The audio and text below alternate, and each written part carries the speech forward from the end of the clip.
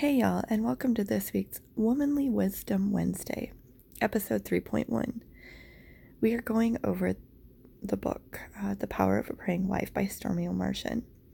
This book teaches us why and how we should pray for our husbands. Disclosure: I did not write this book. I am not in any way connected to this book, other than I have read it and made my prayer binder based on this book. The content in this video is for educational purposes only.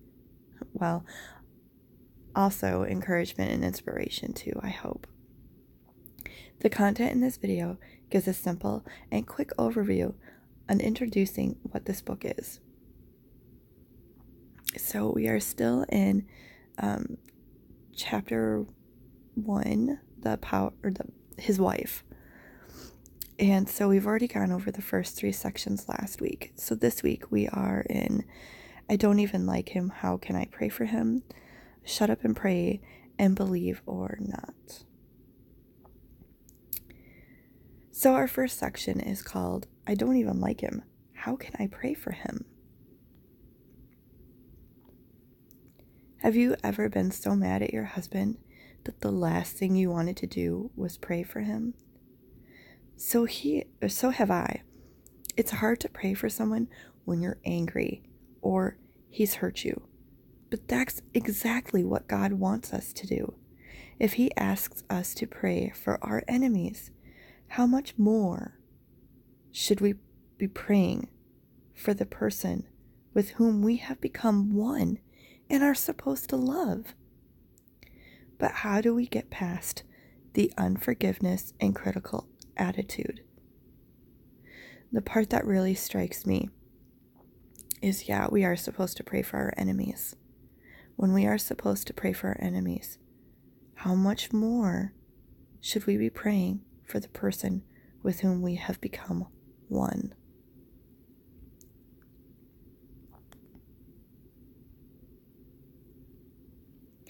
So now we go into our first bit of scripture, and it's in 1 Corinthians chapter 11, verse 11.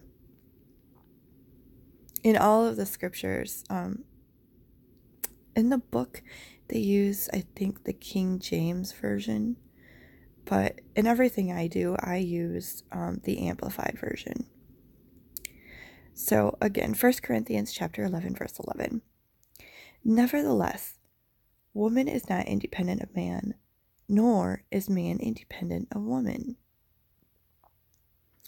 Now, in the context in which she is using this scripture, she's getting to the point of, when you reach a level of anger with your husband to where you say he can live his life and you'll live your own life, that's when bad things can really start happening in your marriage.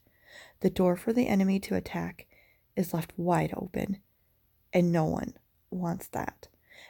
That's what starts leading to separation, and that's just when the rabbit hole just is opened up and things can head south quite quickly, very badly. And so then we move on to the next section, shut up and pray. I've learned that's what I need to do a lot of the time. There is a time for everything, it says in the Bible, and it is never more true than in a marriage, especially when it comes to the words we say. There is a time to speak and a time not to speak, and happy is the man whose wife can discern between the two. Anyone who has been married for any length of time realizes that there are things that are better left unsaid. A wife has the ability to hurt her husband more deeply than anyone else can, and he can do the same to her. No matter how much apology, the words cannot be erased. They can only be forgiven, and that is not always easy. Sometimes anything we say will only hinder the flow of what God wants to do. So it's best to, shut up and pray. Proverbs 21:19. It is better to dwell in a desert land than with a contentious and troublesome woman. Proverbs 27:5. Better is an open-minded reprimand of loving correction than love that is hidden. Ecclesiastes chapter 3, verses 1 and 7. Verse 1. There is a season, a time appointed for everything, and a time for every delight and event or purpose under heaven. Verse 7. A time to tear apart, and a time to sew together, a time to keep silent, and a time to speak. Proverbs 29:11. A short-sighted fool always loses his temper and displays his anger, but a wise man uses self-control and holds it back. Ecclesiastes 5:2. Do not be hasty with your words, speaking careless words or vows, or impulsive in thought to bring up a matter before God. For God is in heaven, and you are on earth. Therefore, let your words be few. 1 Corinthians 4:20. For the kingdom of God is not based on talk, but on power. And next section, believe or not. And we start out in scripture, 1 Peter chapter 3, verses 1 and 2.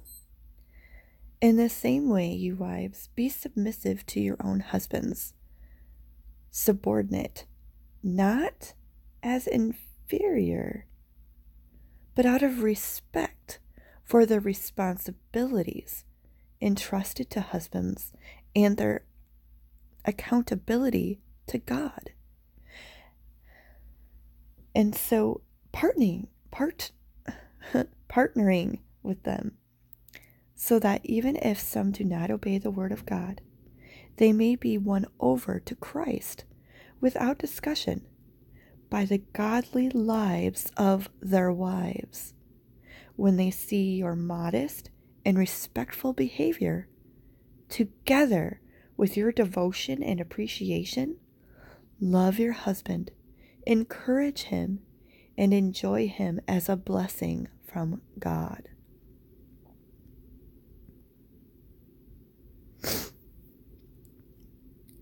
This concludes this week's Womanly Wisdom Wednesday in the Power of a Praying Wife. I encourage you to get the book to read even deeper for yourself. There's great information in it that I'm not covering in these podcasts, and she gives great examples. I know I listed the scriptures, but she gives a lot of context, explanation. She adds to the nutritious meat, and it's really important that you understand where she's coming from. But if you do have any questions or just maybe not fully understanding what's meant when she puts a certain scripture somewhere, let me know, and I'll do my best to help with that. And like I said, I'm only covering the basics to give a general overview and to get your feet wet.